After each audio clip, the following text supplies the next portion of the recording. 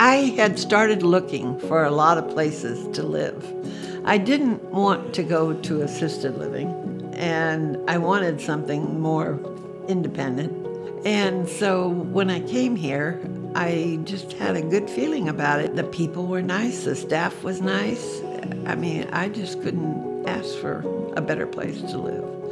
I found out about Revel from my daughter Melinda, who saw an ad in the Seattle Times.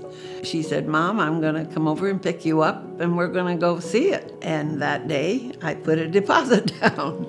Well, so I moved in here, and I think I was here a year, and Melinda at that time was getting ready to retire and sell her business.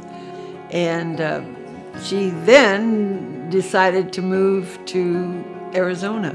Then she got bored and she wanted to work again, and she loved Revel for me.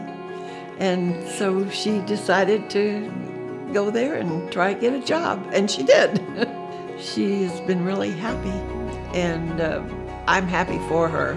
And it's fun because we can talk about different things that they do and that we do, and it's fun.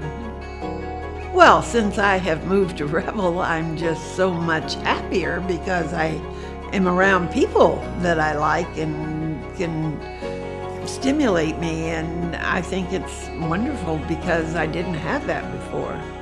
I mean, my apartment was nice, but it was isolated from other people.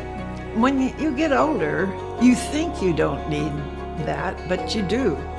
And you can see the change that comes over when you are stimulated by other people and doing things.